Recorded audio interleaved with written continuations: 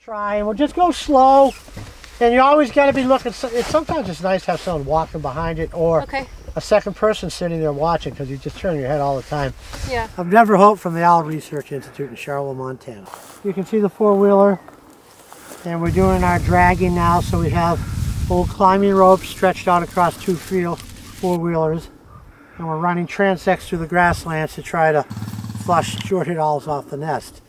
And so when they flush out in front of us, and then we go over and we try to find the nest.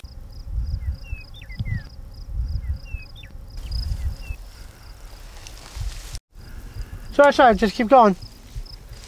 We're gonna get one.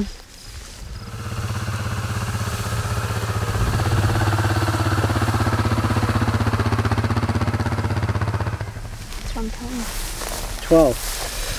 Oh, it's a duck nest. We just flushed a duck. I didn't get a good look at the female. Might have been a shoveler. But anyhow, so 12 eggs you guys counted? Yes. Yeah, so we have 12 eggs. And what we like to do after we find them, we're not studying ducks, so it's just nice to look at them, and then we'll cover up the eggs so a raven or something doesn't, see it from the air. Who knows if the skunk will find it. So, but anyway, we're interested in short ears. But here, this is what I just get used to the color. All right. Yes. It's a good thing that I was a baseball player. Alright, so you can see the shape versus the owl shape and the color. But they can be really tricky when you start seeing like pheasant eggs and different species. What you want to do though is you collect down. If you really want to do it, you can collect it down.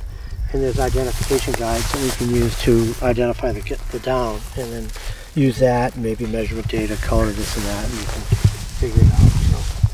So anyway, that was very nice. Then cover it back up with grasses and whatever else. She knows where it is. And she'll be back, and she'll get back in there. All right, great. Now, target animal is short-eared owl, so no more sparrows, no meadowlark.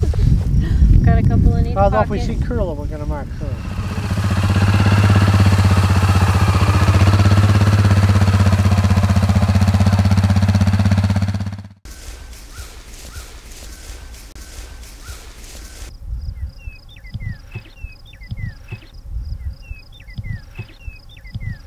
You got one! Yeah! There's a pellet. Yep, so we're in the spot.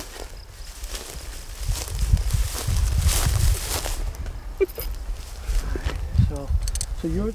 Okay, and so if you come in from that way and just hold the feet.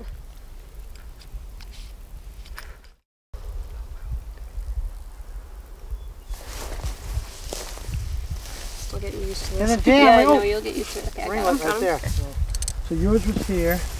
This one was there. All right, I'm gonna keep searching.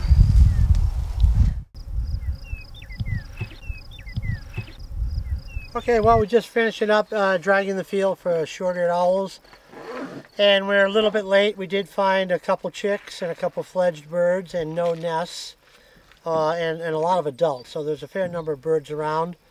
Maybe there's more fledglings out there than we think, or more chicks that have dispersed from the nest.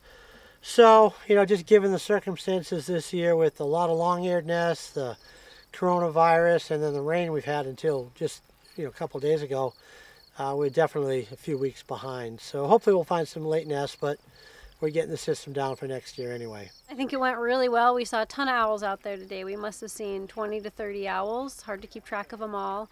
Unfortunately, we didn't find any actual nest locations. We did find some chicks recently out of the nest, and a possible nest that they had used, some fledged chicks that were already flying. So we may be a little late this season for finding nests. We had a lot of rain and other complications that got us out here a little bit late. So it is a good nesting season. We saw tons of voles out there. So the owls have to be nesting. There's lots of food for them, lots of food for the chicks. So we're going to keep searching.